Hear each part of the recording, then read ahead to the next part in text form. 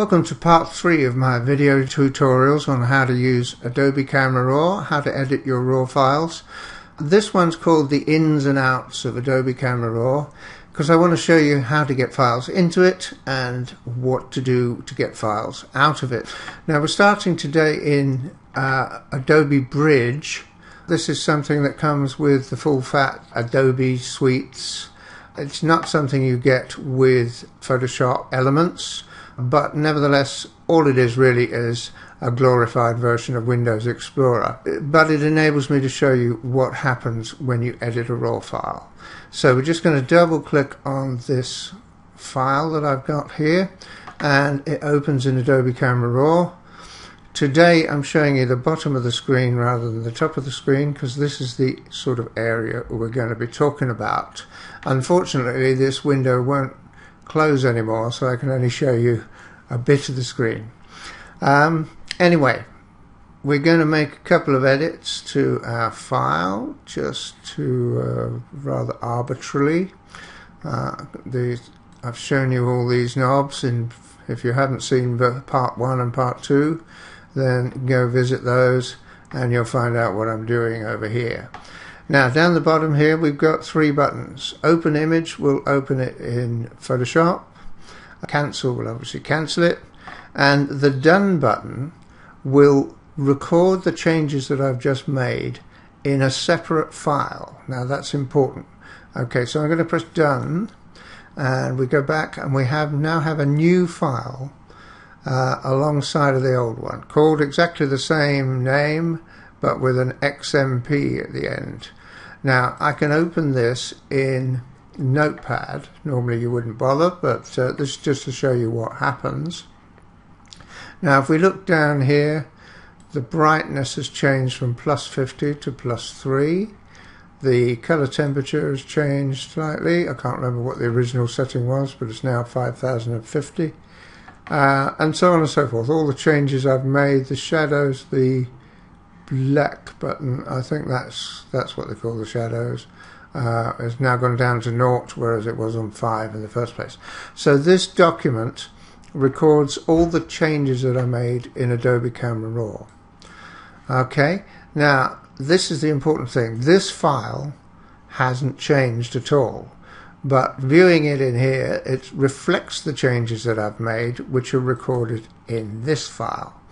Now, just to prove the point, if I delete this file, then everything goes back to as it was before.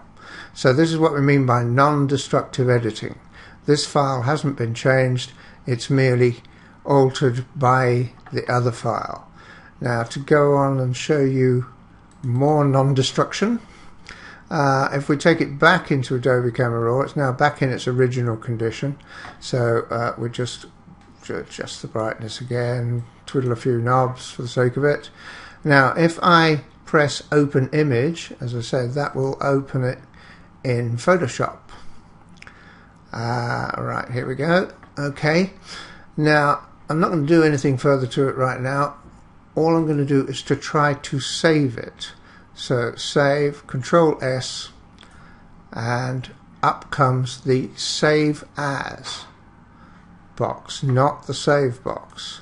And you find that there is no such thing as a CR2 on here. So if I want to save that file, I've got to save it as a JPEG or a TIFF or all these many other things, or Photoshop PSD if I was making layers or whatever.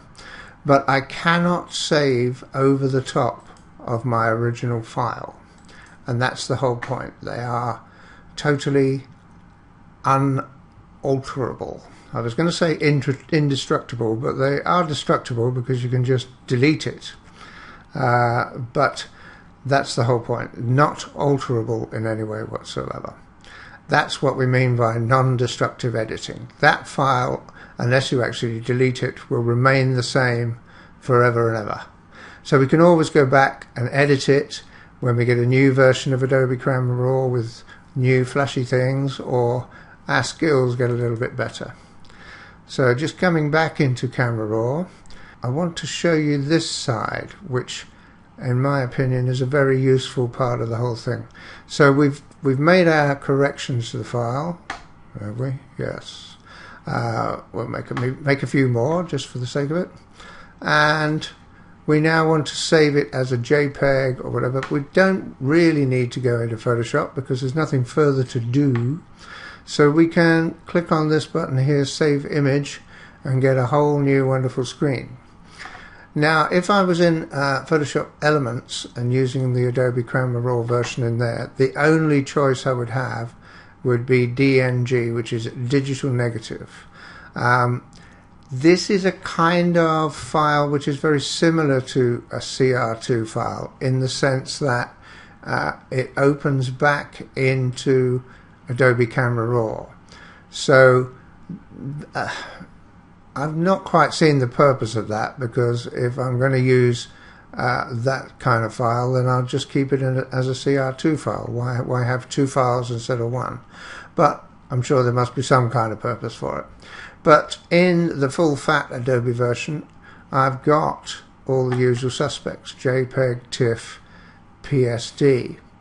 So I can, without going into Photoshop, I can save my file as a JPEG, and I've got the usual quality control here. I would normally use maximum. Incidentally, I would use maximum for if I was going to print the thing, and probably quality 8 if I'm going to use it on the web. Some people use less, but I like the best I can get. Okay, you can rename in many different ways.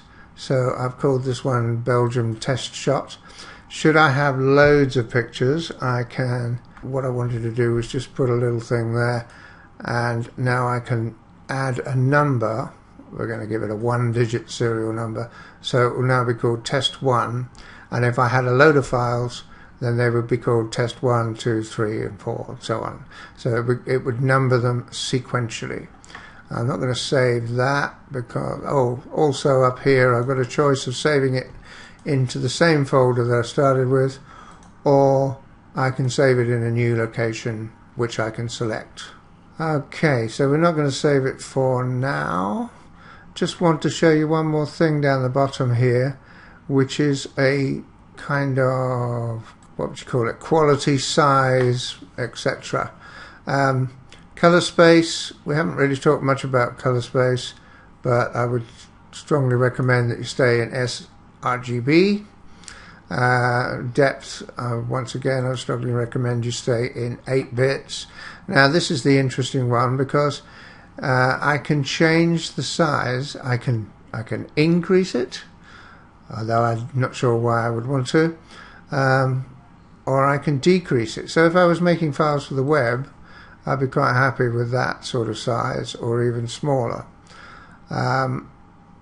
The resolution refers to the print size. Resolution doesn't mean a thing if you're making files for the web, but it does make a difference if you're making prints, and I would normally go for 300 pixels an inch, but they seem to default here on 240, so maybe that's acceptable. You get an opportunity to sharpen the picture in different ways. I haven't really seen a lot of difference, but I use them religiously. So if I'm making a picture for the web, I'll sharpen it for screen.